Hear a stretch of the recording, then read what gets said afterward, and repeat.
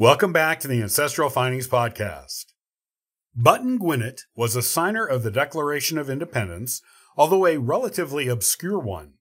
Little was known of him prior to him placing his signature on that historic document.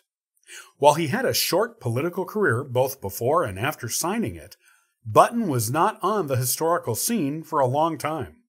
Still, his name is remembered in some places today. This is Button Gwinnett's story.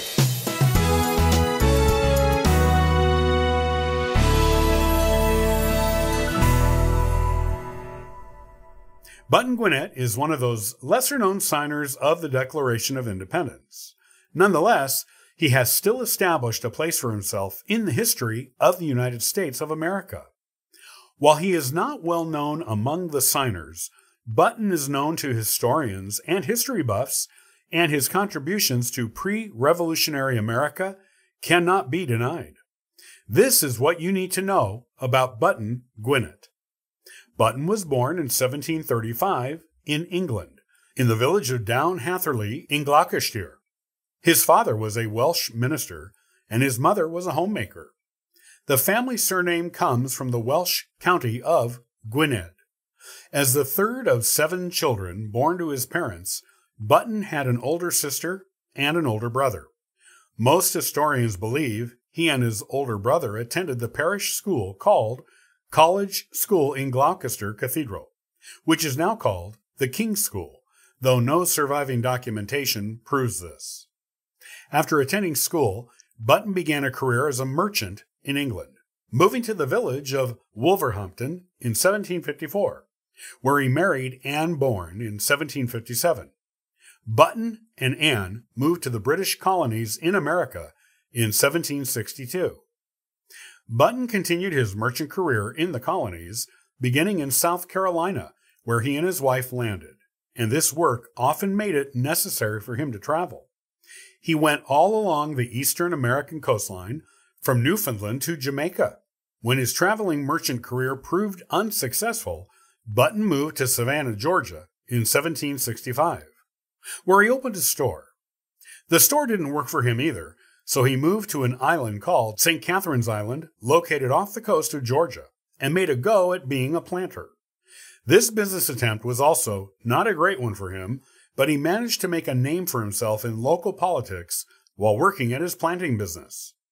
In 1769, Button was elected to the Provincial Assembly of Georgia. Though his work in the Provincial Assembly was exposed to the independence movement, but he did not become a supporter of it right away. In fact, it was not until 1775 that Button embraced the idea of independence from Great Britain.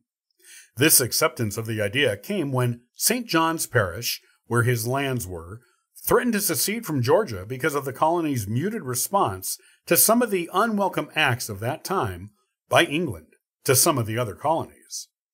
While in the Provincial Assembly, Button's closest allies were Lyman Hall, and his primary rival was Lachlan McIntosh.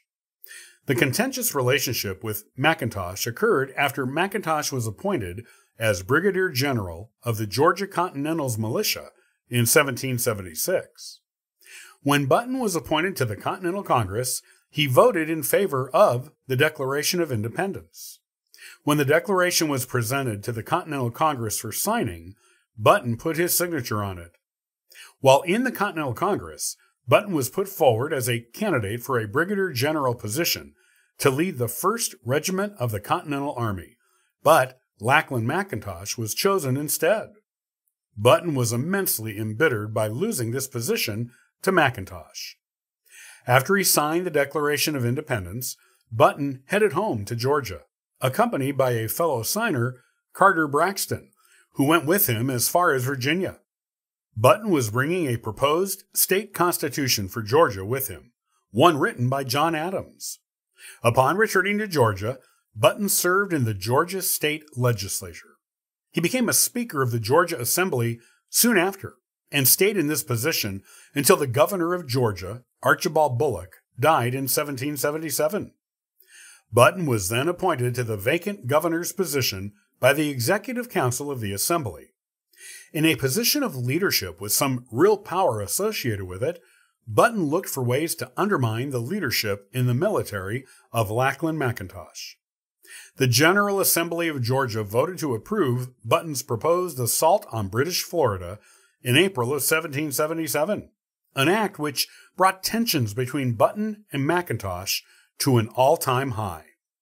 As acting governor, Button was commander-in-chief of Georgia's militia and was thus, now, McIntosh's superior. To push home his point that he was the one in charge now, Button had McIntosh's brother arrested and charged with treason. At the same time, he ordered McIntosh to lead an invasion of the Georgia military to East Florida, which was, at the time, controlled by the British. The invasion did not succeed, and Button and McIntosh both blamed each other for it. In fact, McIntosh called Button a scoundrel and lying rascal in public. Those were fighting words and actions at that time. Accordingly, to defend his honor, Button challenged McIntosh to a duel. The duel was fought on May 16, 1777. The location was a plantation owned by the deposed royal governor of Georgia, James Wright. Using the traditional dueling method of pistol shots at 12 paces, both men were injured. Button was the more injured of the two and died on May 19, 1777. He was buried in the Colonial Park Cemetery in Savannah. McIntosh had the last word in his rivalry with Button, surviving his wounds from the duel and going on to live until 1806. He was not charged with what happened to Button. Gwinnett County, Georgia, which is today a suburb of Atlanta, is named after Button. Georgia Gwinnett College, also named after him, has celebrated Button Gwinnett Day since 2011. Also, Button's autograph is highly prized by collectors of American history memorabilia. This is because of the desire of top collectors years ago to collect signatures of all 56 of the signers of the Declaration of Independence and the relative scarcity of authentic Button Gwinnett signatures. In fact, there are only 51 known authentic examples of it, because of Button being a pretty obscure historical figure prior to signing the Declaration of Independence. 10 of those known signatures are in private hands, with the rest being in archives and museums.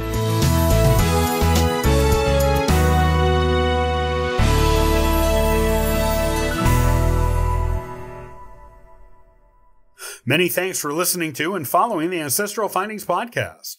Visit ancestralfindings.com to download a free genealogy ebook, inquire about a free genealogy lookup, and register for the weekly historical postcard giveaway. And thank you to everyone who contributes via Patreon. It helps keep this car on the road, this train on schedule, and this ship on course. I hope you have a wonderful day, and as always, happy searching.